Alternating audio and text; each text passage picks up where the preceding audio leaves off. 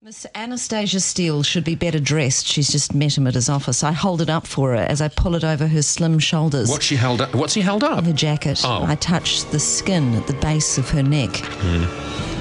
What is that music? Dry your hair, I order. Oh, no, dry your hair, I order.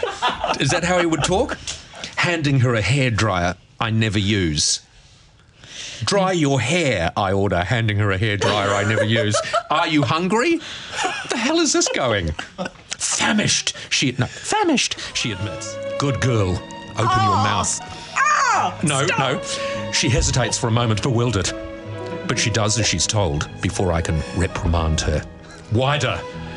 I insert, can't read anymore. Stop now. Seriously, look. No, I don't. I believe you. You can't. Look what he inserts. Read that. Look there, he inserts.